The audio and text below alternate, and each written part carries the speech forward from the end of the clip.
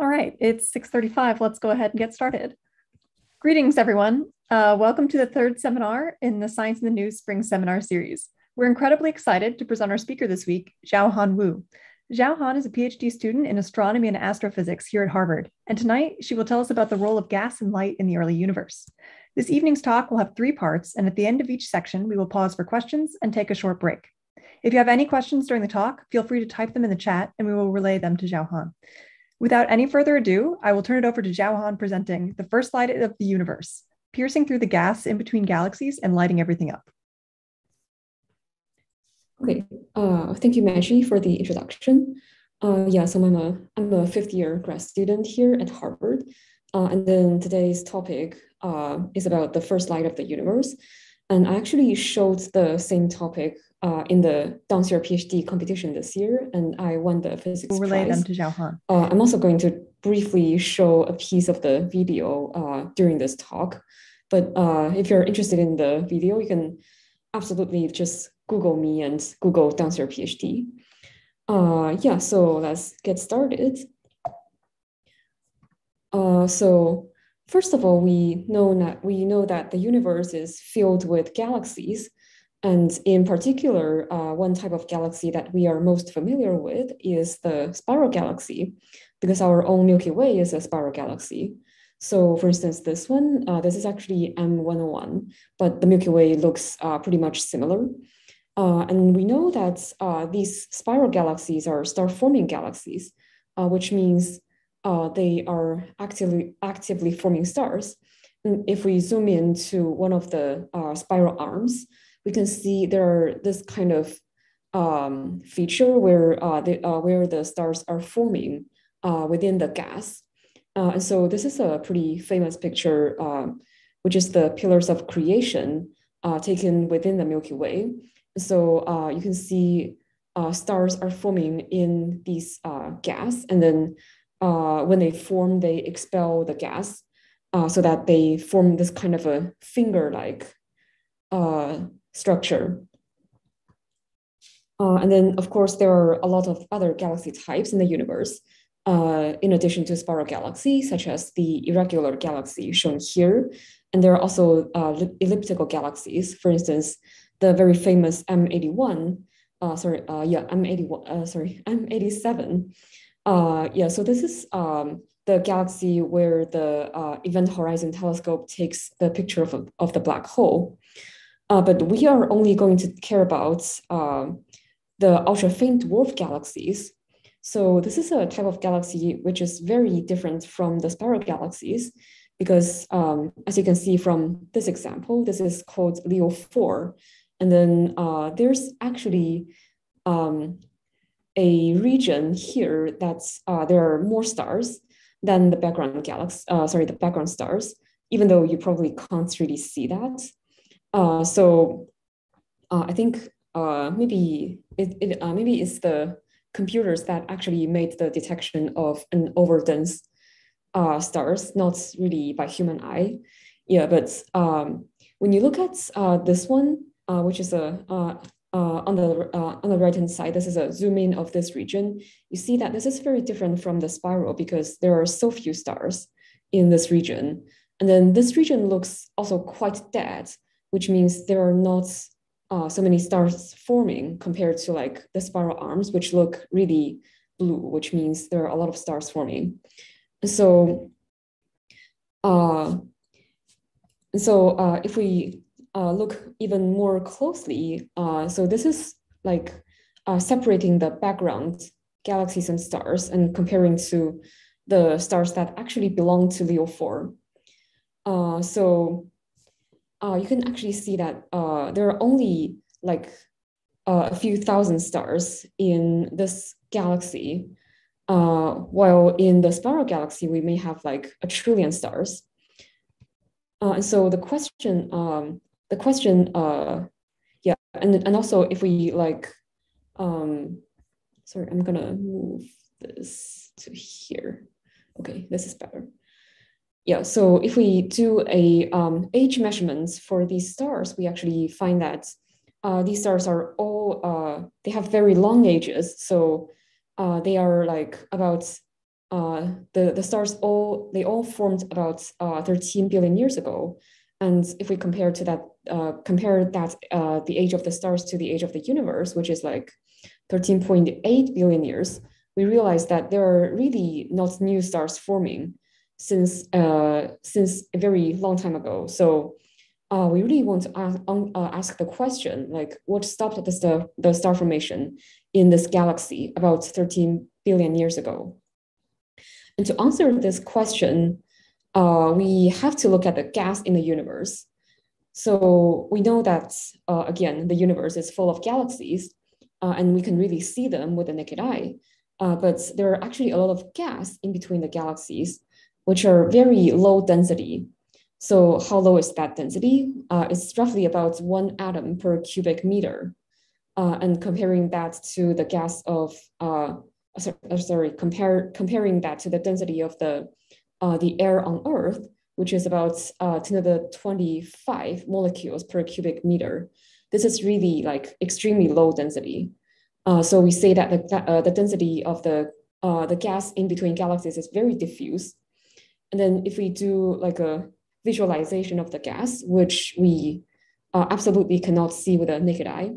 So that's roughly illustrated by the right-hand plot here, by the green regions.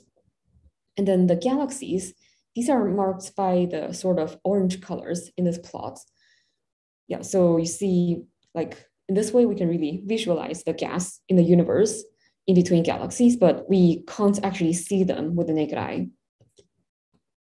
Yeah, so in order to answer this previous question, what stopped the star formation in these ultra-faint dwarf galaxies 13 billion years ago, we have to look at a process that happens in the gas, which is called the reionization process.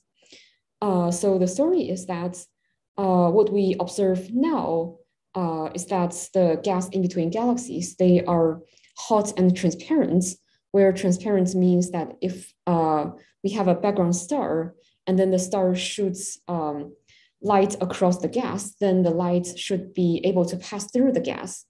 But then we think that the gas in between the galaxies should be cold and opaque when the universe was in its dark ages.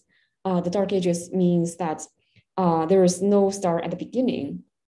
So basically, cold and opaque means that if we have, again, this background star, and then the star shoot light on the gas, then the gas will not allow the light to pass through.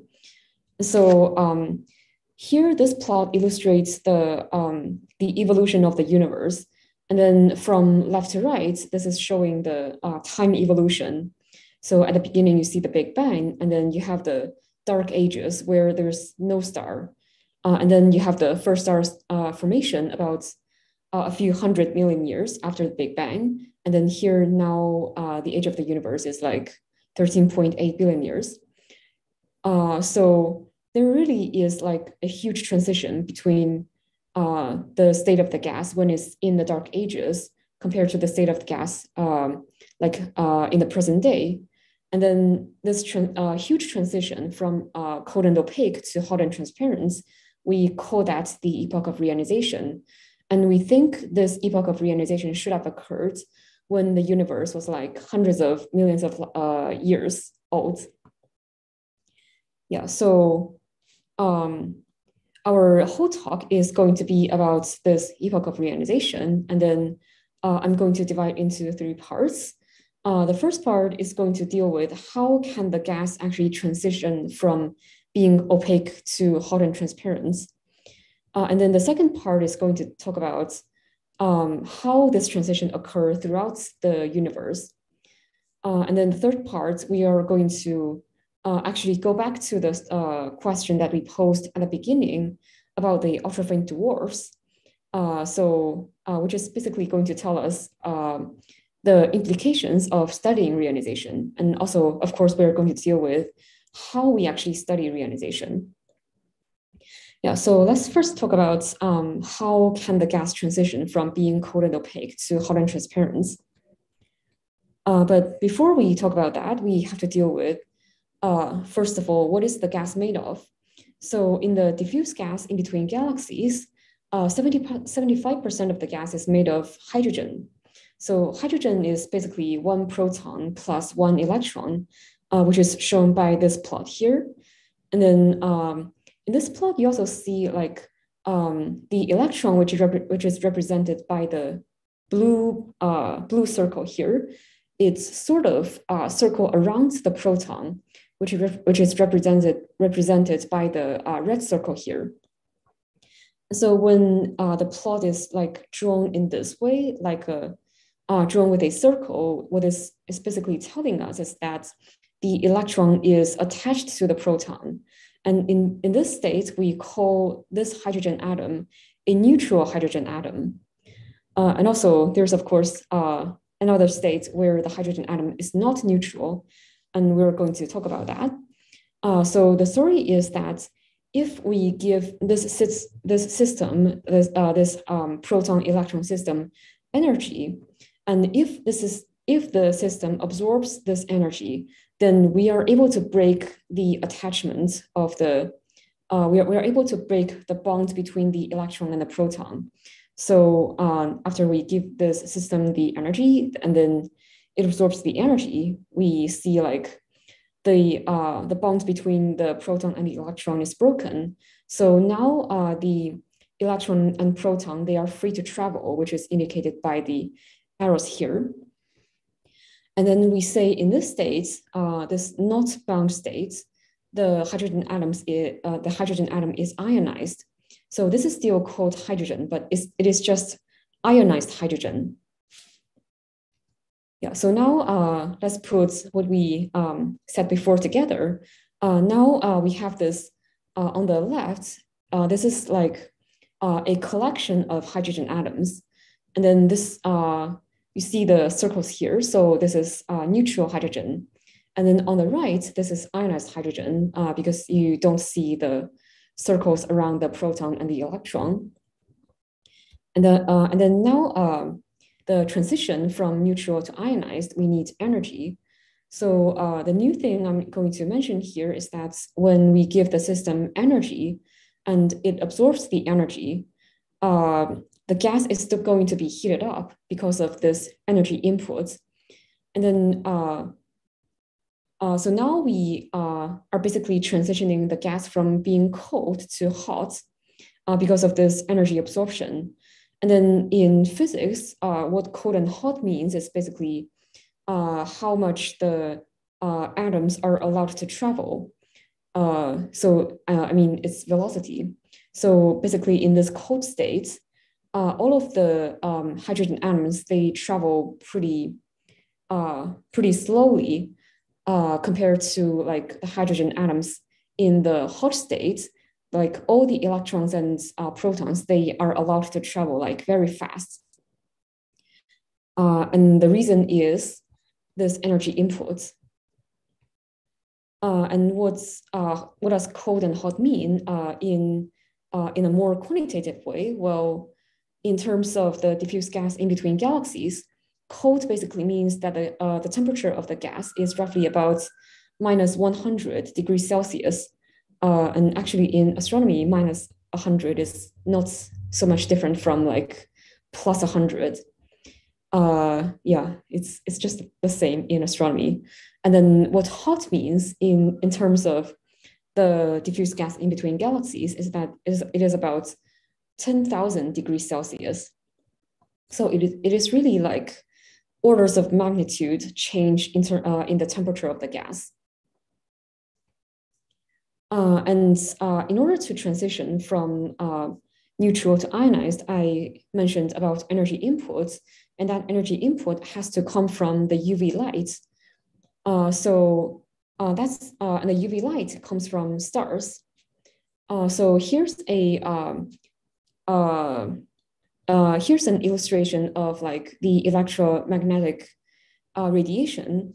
And then you see like electromagnetic radiation, they have like different wavelengths. So the visible wavelength is roughly here. So these are the wavelengths that we can actually see by the naked eye.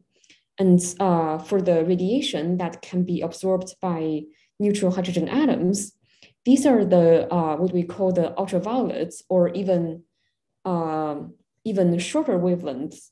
So these are like the wavelengths roughly separated here.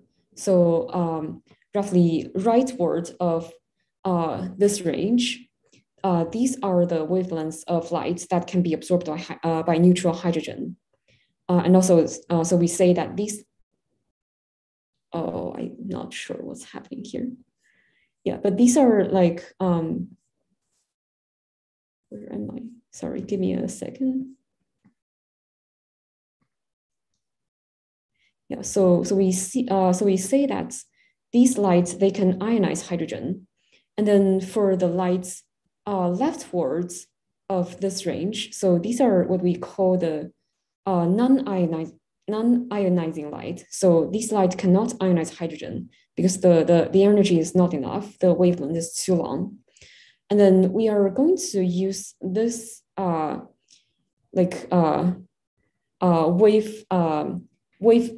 kind of feature with a dot connected to it to represent light.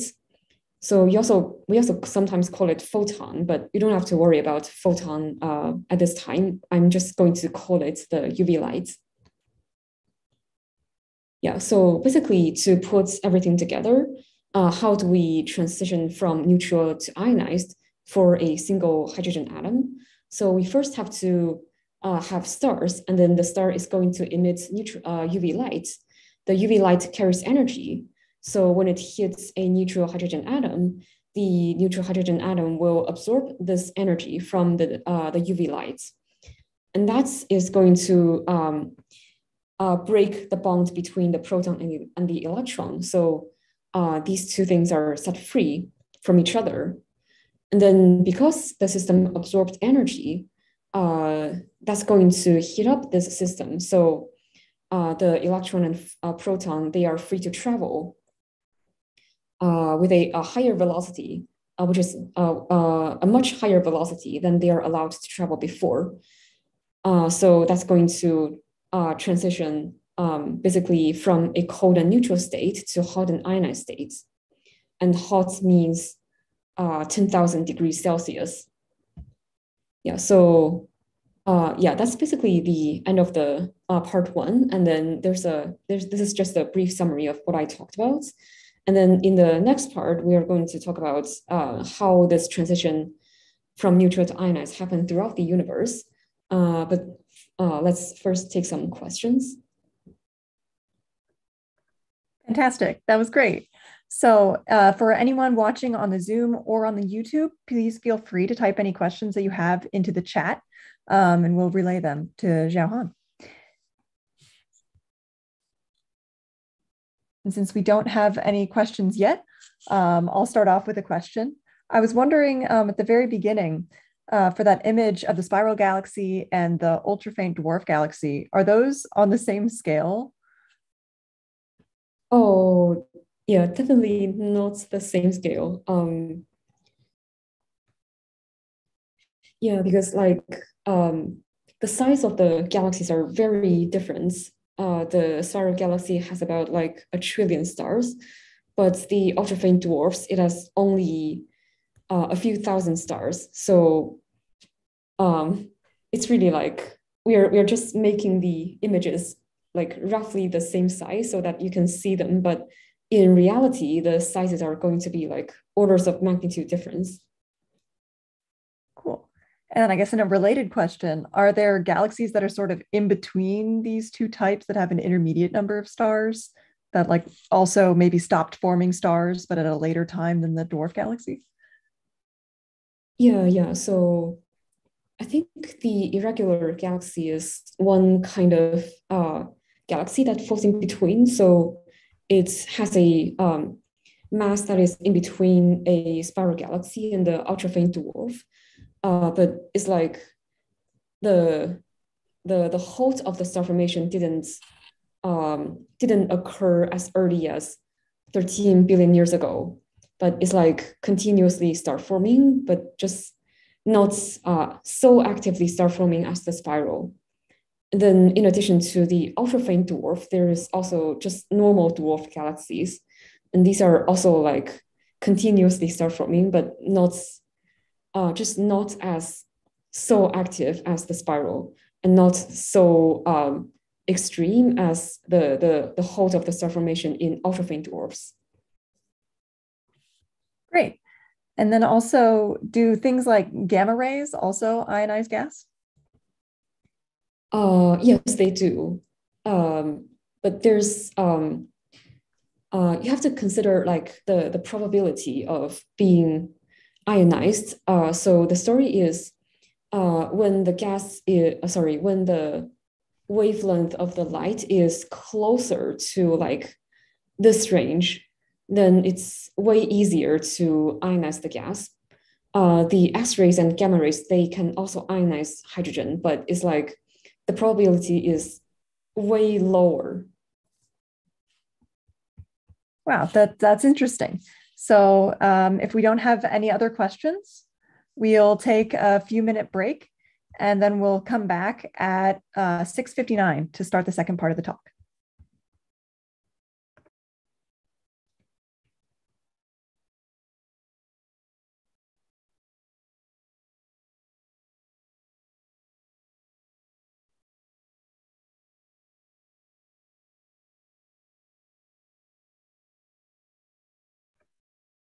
Okay, it's 6:59. So let's go ahead and get started with the second part. Okay. Yeah, so now we can basically talk about how this thing called reionization happens. And then we are certainly going to explain what reionization is or recap. But first of all, just a quick recap of the first parts. We mentioned that in order to transition the neutral hydrogen from being neutral to highly ionized, we need stars and UV light. So basically they are the three players of reionization, or just the game of the ionization. But first of all, in order to play this game, we have to have star formation, because at the beginning of the universe, there are no stars. So it is in this so-called dark ages, we really don't have any stars forming. The first star formation occurred like a few 100 million years after the Big Bang. So the story is that in order to have star formation, we need just a tiny little bit of fluctuation in the initial matter density field. So here I'm showing the density field of the matter distribution. So by density field, I'm basically referring to the map of the density or the map of the matter distribution in the universe. And then you see like the slightly more yellow colors, these are the higher density regions. And then the bluer the color is, these are the lower density regions. But this is like magnified for like orders of magnitude for people to see. In reality, the fluctuations in the original matter distribution is like extremely small. But we only need this very small density fluctuation in order to form structures in the universe. And the trick is we have gravity. So here, gravity basically means the force that pulls things together. So it is the same as the force that pulls the apple downward to the center of the earth.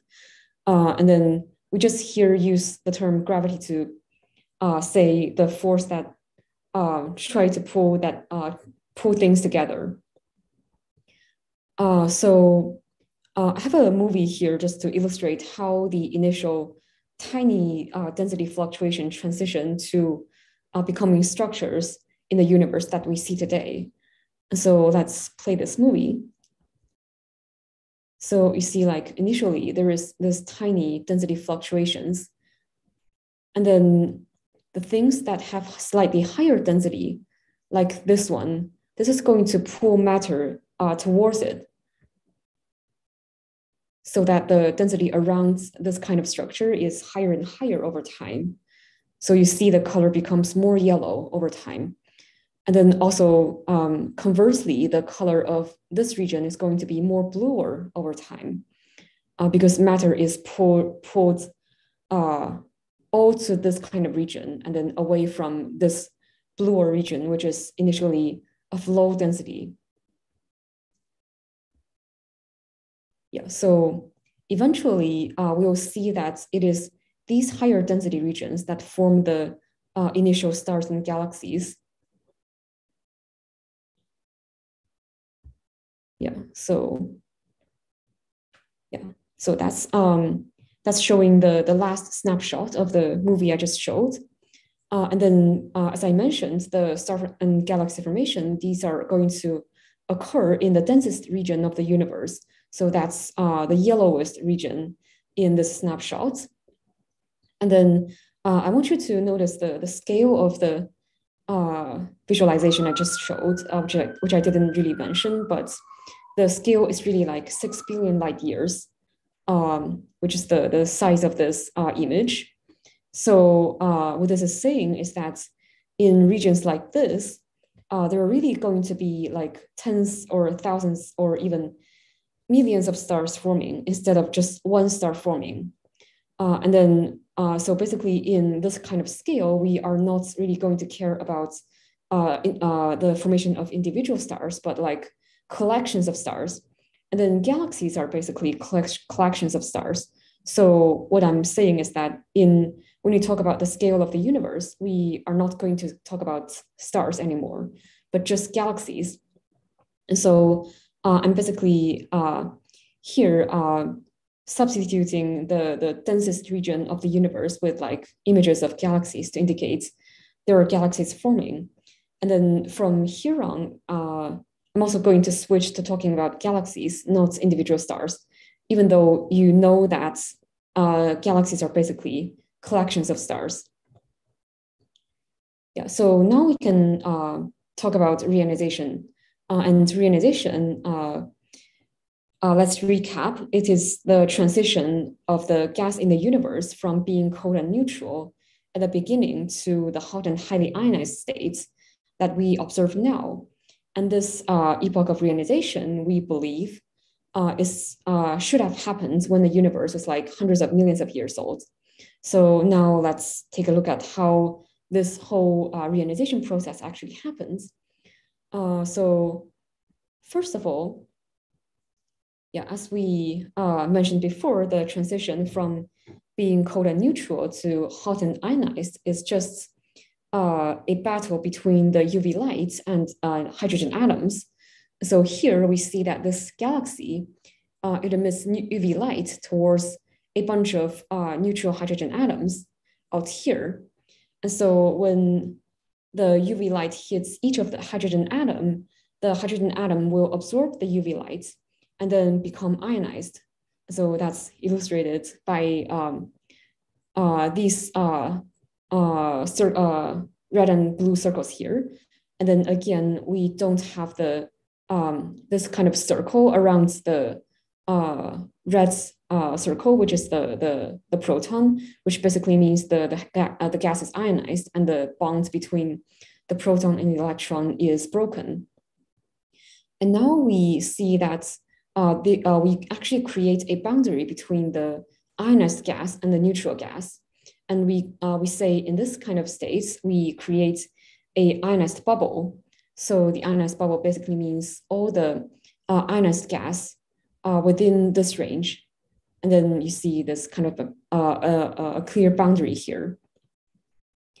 And then after this region is ionized, these ionized hydrogen, they are not going to absorb UV light anymore, which basically means that the UV light can travel further to ionize these hydrogen atoms, which are further away. And so you see the UV light, they can like penetrate through the ionized gas and reach the neutral hydrogen atoms further away. And so these atoms will absorb the UV light that they receive and then get ionized. So in this case, we also say the size of the ionized bubble, it grows larger because originally we have the ionized bubble that's has a boundary like here, and now we have it here. And then, of course, there are going to be like more hydrogen atoms that are neutral out here, but I'm just not drawing them. And then I'm just showing like the case of one galaxy here, but in the entire universe, there are actually going to be a bunch of galaxies. So as I show here, I'm drawing like 3 galaxies to represent the case in the entire universe. Of course, there's going to be like a lot of other galaxies, which I'm not drawing. So for each of these galaxies, they are going to have their own ionized bubble. And then inside the ionized bubble, the hydrogen atoms will be ionized. And then in between these ionized bubbles, the hydrogen atoms will be neutral. And then as the galaxies continue to emit UV light, the size of the ionized bubbles are going to grow larger. And then as I clip between the slide and the next one, you see like there are overlap in between the ionized bubbles when the bubbles grow larger. And then when the bubbles grow larger and overlap each other, more hydrogen atoms like this one and these ones, they will be ionized. And then if we wait for a longer period of time, the bubbles are going to overlap even more. And so when it overlaps even more, you see that these hydrogen atoms, they are also ionized. And so we now only have these 2 left to be ionized.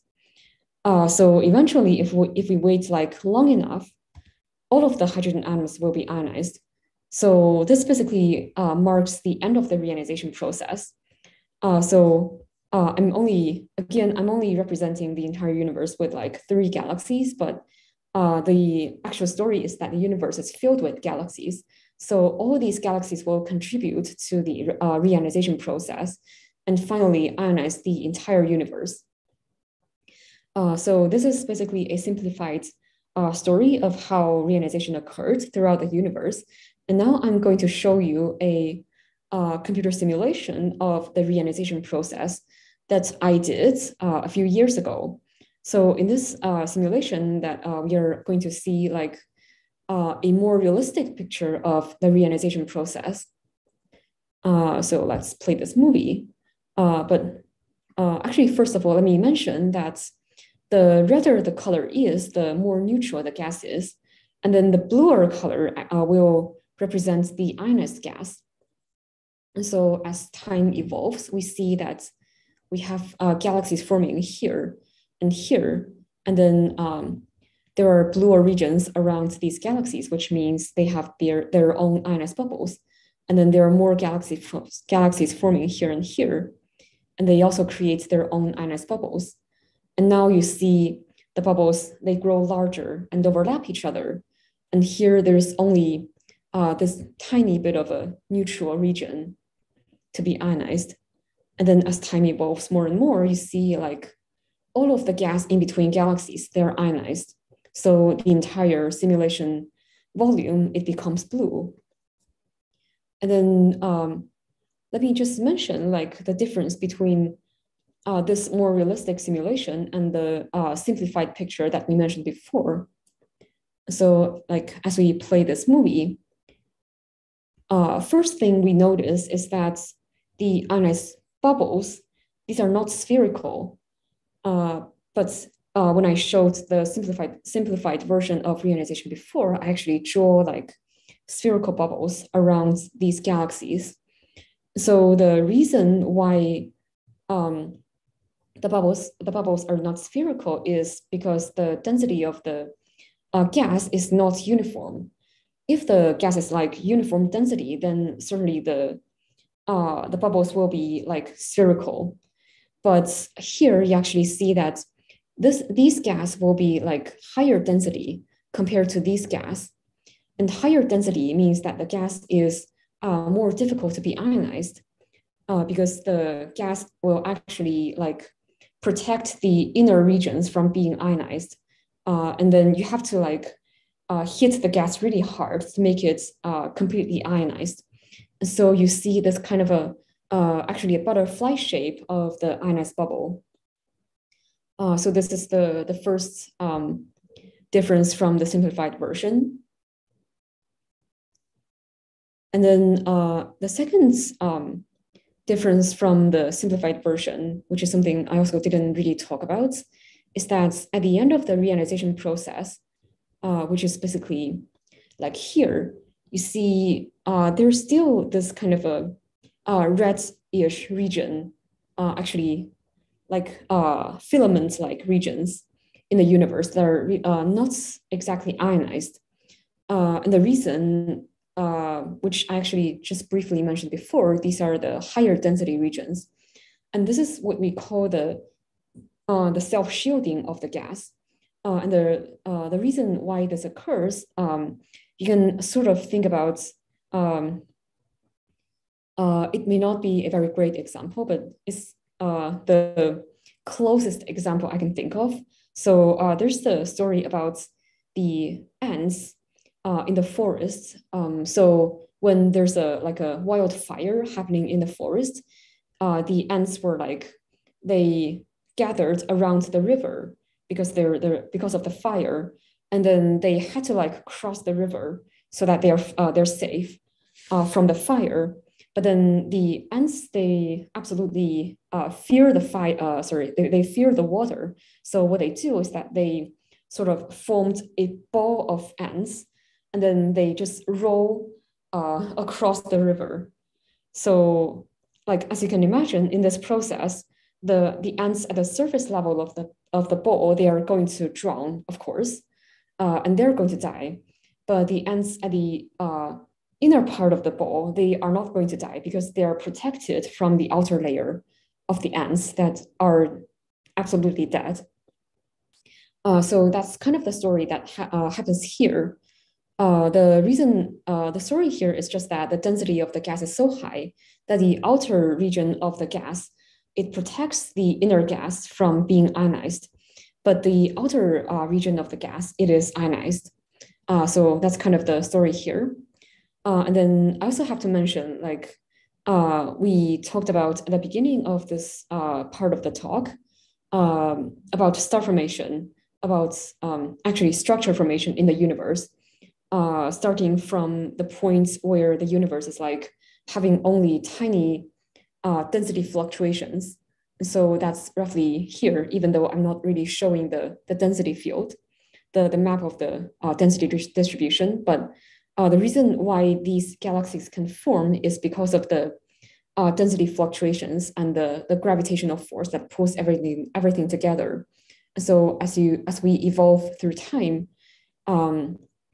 these galaxies are really forming at the density peaks of the universe, and then emit light, and then ionize everything in the universe, or almost everything.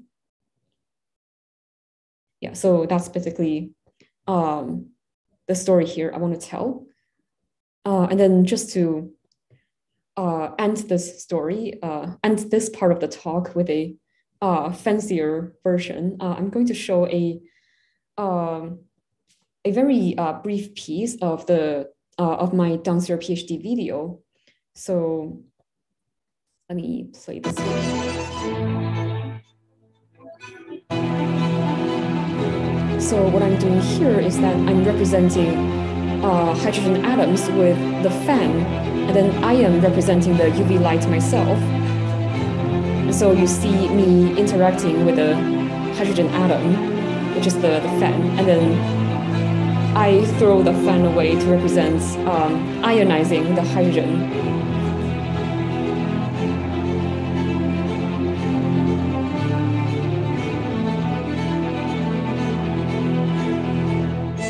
And then the story is when all of the hydrogen are ionized in the universe, the UV light is actually free to travel because ionized hydrogen doesn't absorb UV light.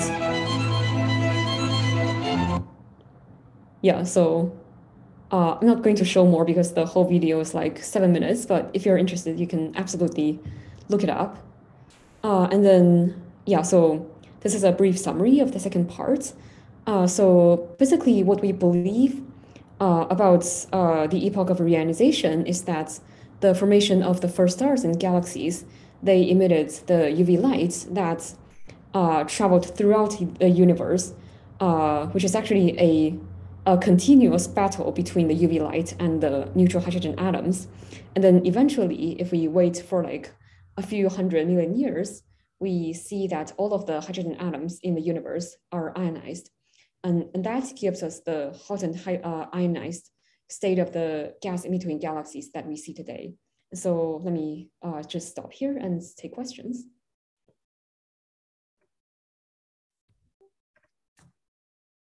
That was great. Your dance was very beautiful. We do have one question from James on YouTube, and he asks, can galaxies form an ionized gas? Which is something I know that you'll talk about in the next section. Yeah, they absolutely can. I am indeed going to talk about it in the next section. So the story is actually that the condition of star formation is very different from like the condition of the gas in between galaxies, because in order for stars to form, you actually need like extremely dense gas. So for instance, the density of the center of the sun is like, I actually just looked the number up on my phone.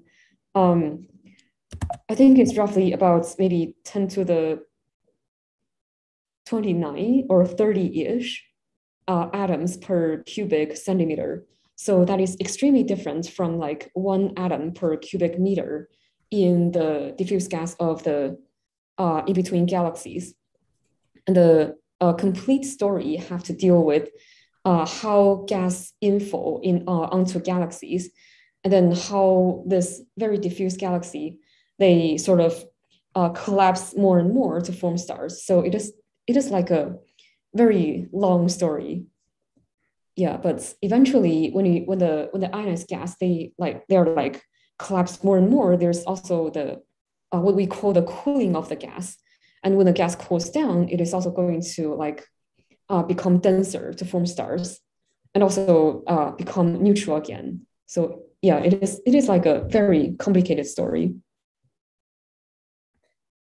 Great. And then we also have another question from Lois.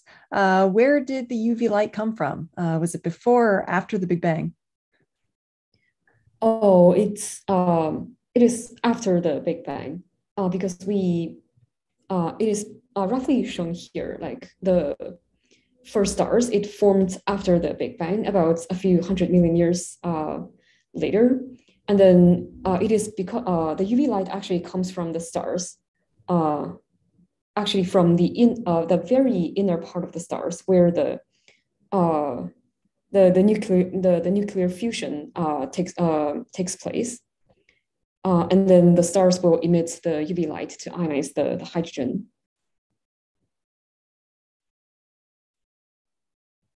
And then we also had one more question from Katrina. Was dancing your PhD? Was that a required project? And she's also wondering what that experience was like.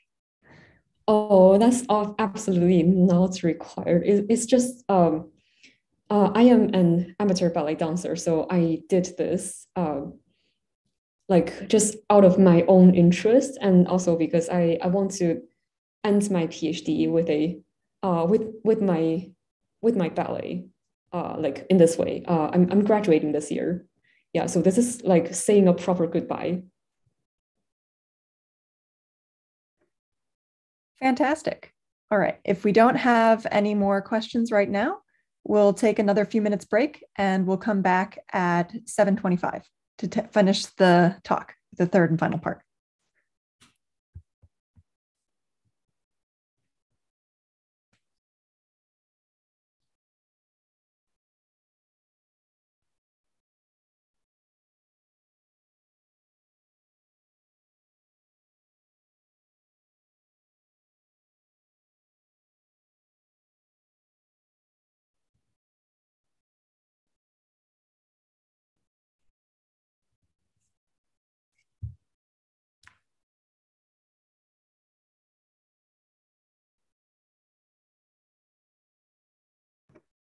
All right. It is 7:25, so let's get started with the third and final part of this talk. Okay. Yeah, so finally in this part, I'll introduce how we actually study reionization and what does it tell us about galaxy formation. And we are finally going back to this question about the ultrafaint dwarfs, like what actually stopped star formation in these galaxies 13 billion years ago. And the answer has to do with reionization. But first of all, let me just quickly recap about the reionization process. So reionization is basically a battle between the UV lights and the hydrogen atoms. And then what emits the UV lights are the galaxies.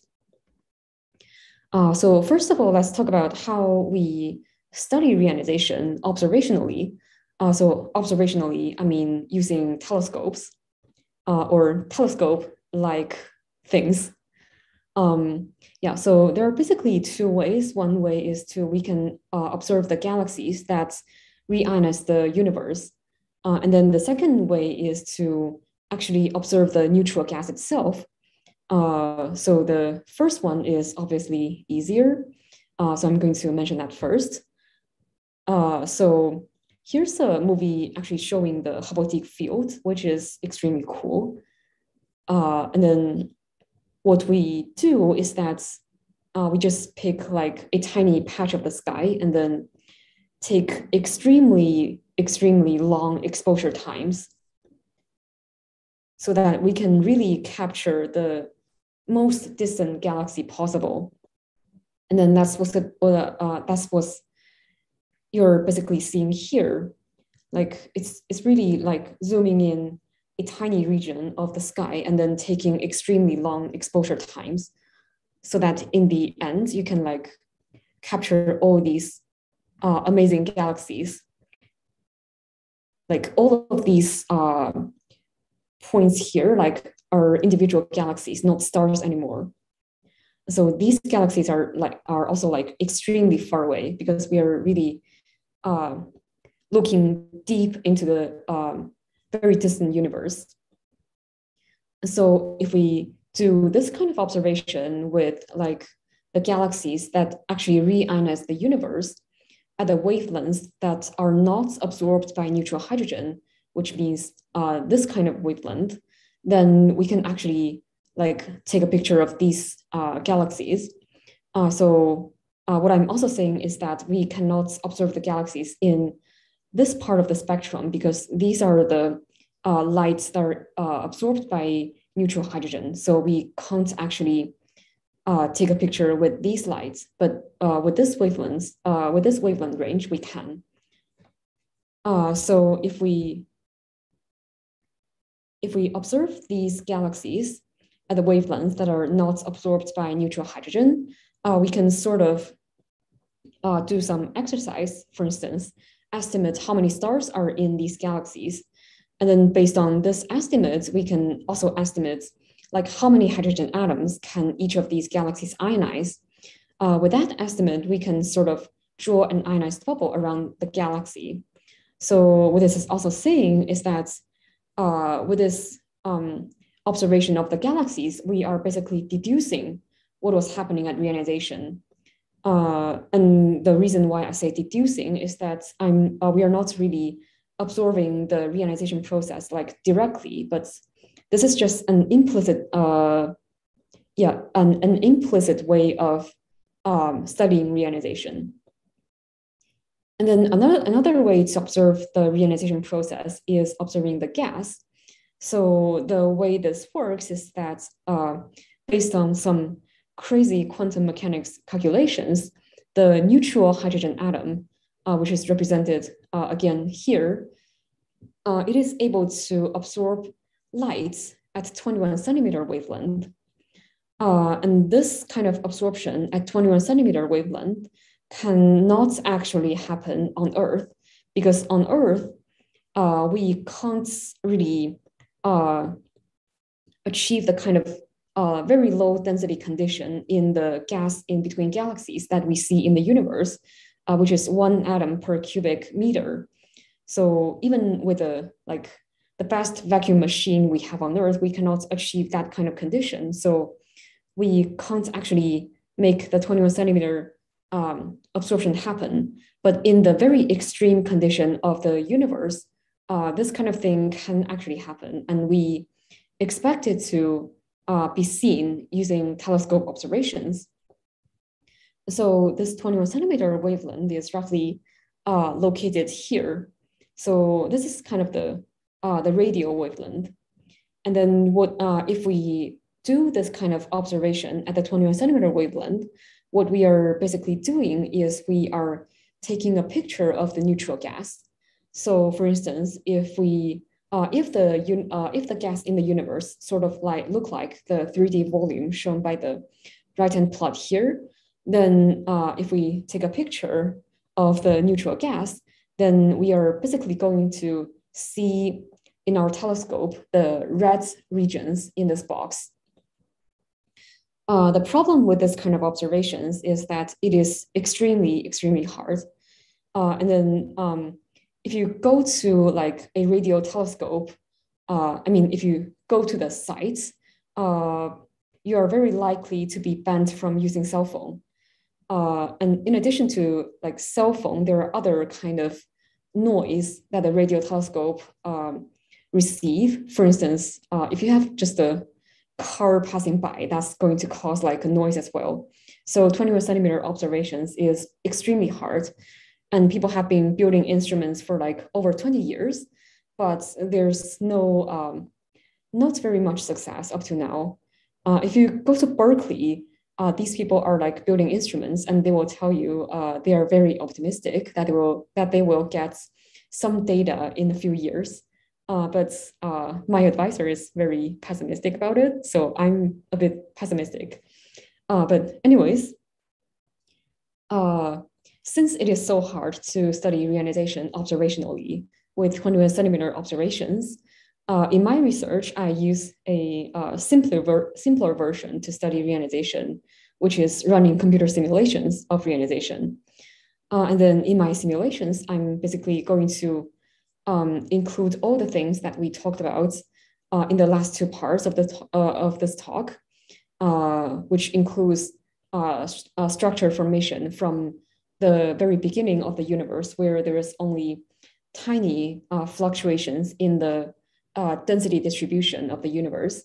And then we have gravity, which pulls the matter of the universe towards the denser parts of the universe so that we can have star and galaxy formation.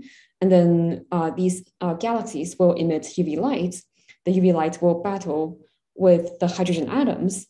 And then after a very, very long fight, the hydrogen atoms in the universe will all be ionized. And so this movie is not something I run, but I show it because it is visualized in 3D. So it's nicer than my own visualization that I showed in part 2. But basically here, what you're seeing is that these the blue regions, these are the ionized bubbles around galaxies, which are not really shown in this 3D volume, but you know they're there. And then the bubbles will grow larger and larger and overlap each other, as we talked about in part 2. And the overlap will be like growing more and more so that more and more hydrogen atoms are ionized. And then eventually you see like the entire universe become transparent, which means all of the gas is ionized, and then the gas will allow the UV light to go through because the ionized gas does not absorb the UV light. Yeah, so those are the people that created this simulation. Yeah, so now we can actually return to the topic of the ultra-faint dwarfs and really talk about what reionization tell us about galaxy formation. Yeah, so all these has to do with like what I mentioned at the first part, the heating of the gas due to the ionization process. So just a quick recap. When ionization happens, the gas absorbs the energy of the UV light And when the gas does that, the energy that they absorb will become the motion of the electrons and proton in the gas. So the gas become very hot, of order like 10,000 degrees Celsius. So this is like orders of magnitude hotter than when the gas is neutral. So that was roughly about minus 100 or minus 100 to plus 100 degrees Celsius. So the next thing I want to talk about is how the cold and gas, the cold and hot states affect the galaxy formation process.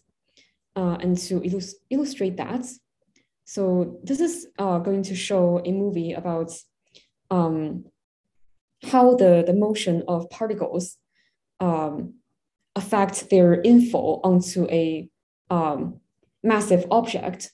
So what this is doing is that they use this sort of a cloth to represent like when there's a massive object, it has a gravitational force. So it's pushes the cloth downwards. And then if you put something on the cloth, it will be like pushed towards the massive object because of gravity. So this is basically illustrates what we also call the gravitational potential well. So what you're seeing here is that if this white thing, it does not have a very large initial velocity, then it'll be pulled towards this massive object here. So let me just quickly play this again. Like it'll go around this object for like circles after circles, but eventually it is going to hit the central magenta object because of the gravity that the magenta object has. And the gravity is sort of illustrated by the shape of this cloth. And then conversely, if we have like very fast moving, if we have a fast moving ball, as illustrated by this part of the movie here, you can see this ball is not like pulled into the thing at the center anymore, because the motion is like really fast that it can actually escape the gravitational potential, like escape the gravity pull of the central object.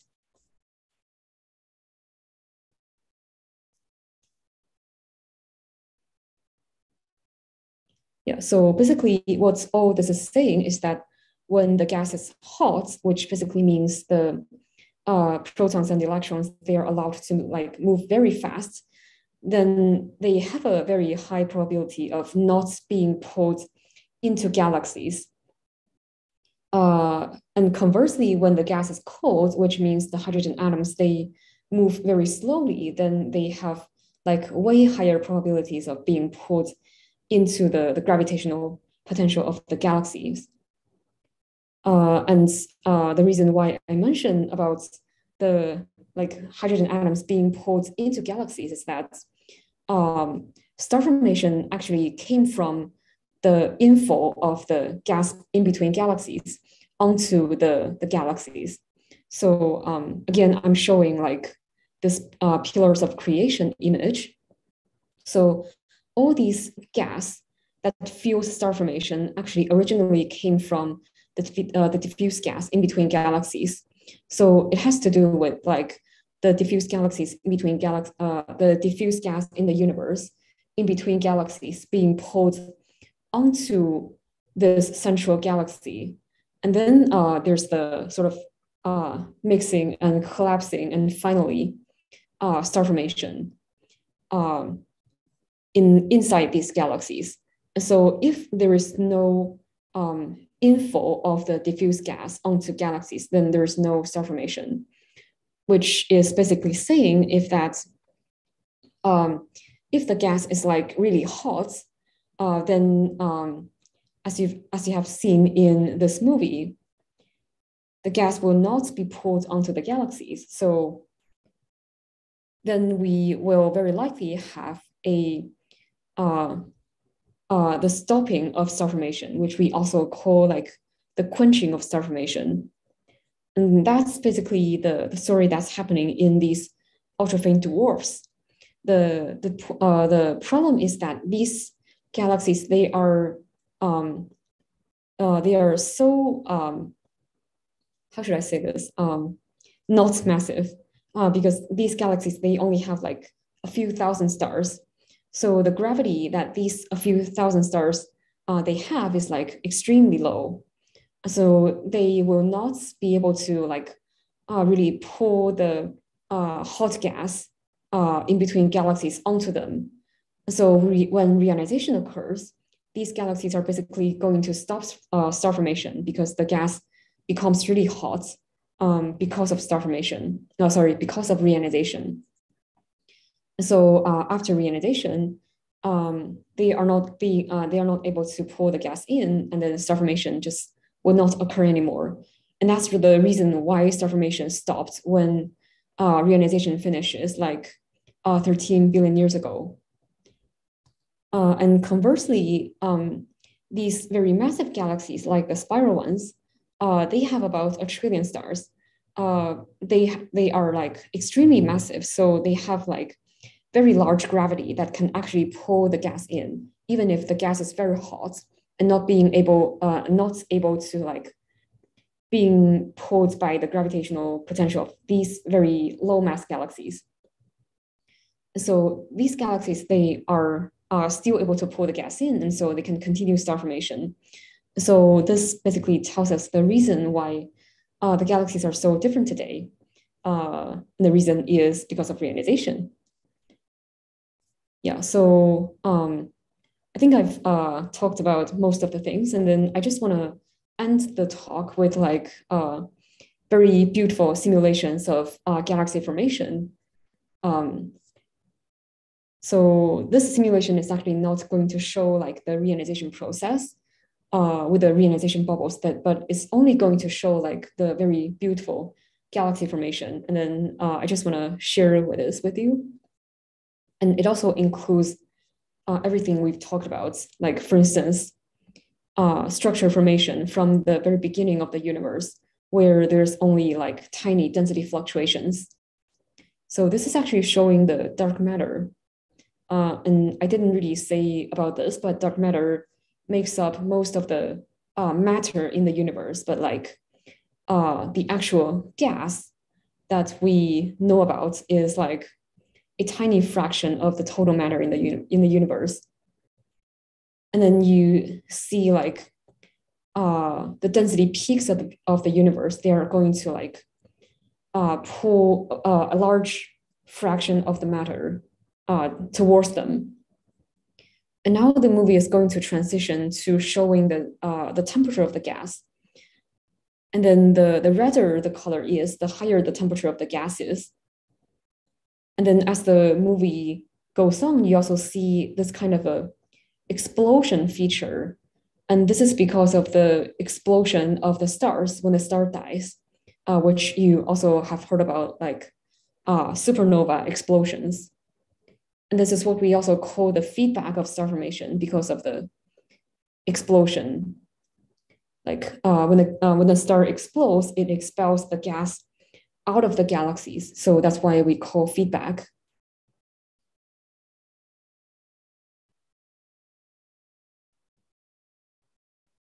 And then this is showing what we call the metals in the universe. Basically, metal just means everything that is not hydrogen and helium in astronomy. And the reason why we care about metals is that there are no metals in the universe at the beginning, after the Big Bang. So after the Big Bang, there's only hydrogen and helium. And then it is because of nuclear fusion inside the stars that made these metals. And that's also the reason why we exist. So you've probably heard of it, like we are all stardust. And again, this is showing the dark matter distribution again. And this is actually the end of the simulation at the present day, about 14 billion years after the Big Bang. So here, what this is showing is the kind of a visualization of the visual galaxies. So you see, this is like translating the density of the dark matter to actual galaxies, and you see this kind of a shape that looks like galaxies, even though it's not like perfect. Yeah, but this is also like what you would actually observe with telescopes like Hubble. So yeah, this is the end of the simulation. And then, yeah, hope you really enjoyed it. And then, yeah, that's basically the end of the talk. And then, yeah, the third part, we basically talked about how we study reionization, also both observationally and theoretically.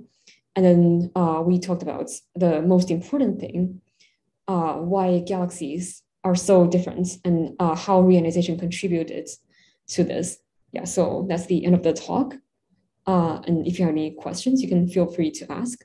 And also, yeah, if you are interested in my Dance Your PhD video, please look it up. Fantastic. That was fascinating. We have a question from James on YouTube. Are there any galaxies that formed after reionization? Yeah, there are absolutely those ones too. So the condition of galaxy formation depends on like how large the density peak in the universe is. So like I mentioned, the galaxies, they form on the density peaks of the universe. And then the larger the size of the density peak is, the larger the resulting galaxy is.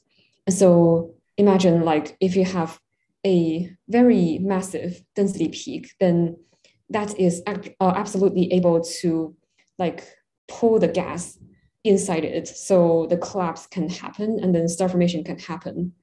Yeah, so as long as you have like such large density peaks, then yes, you can have galaxy formation throughout the entire evolution of the universe. Great. And then Katrina is wondering, why do galaxies make a spiral shape? Oh my God, that's a very good question.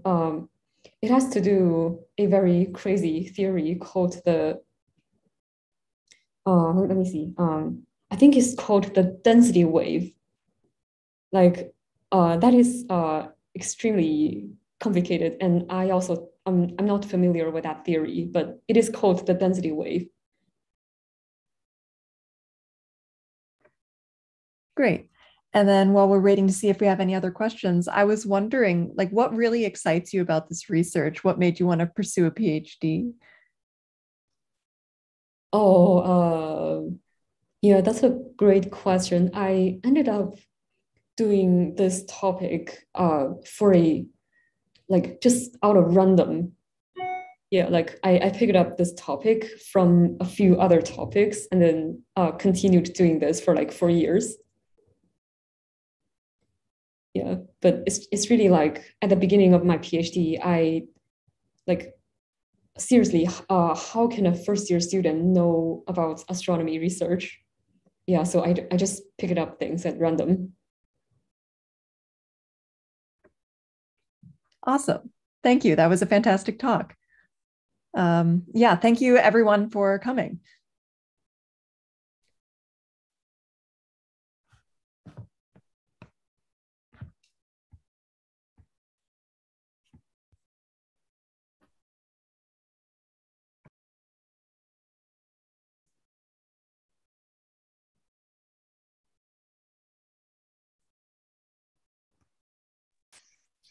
Great talk. We had two comments on the YouTube. James says, thank you, great talk. And Jeff says, fantastic lecture, very clearly explained. Thanks. Yeah, hope it's clear.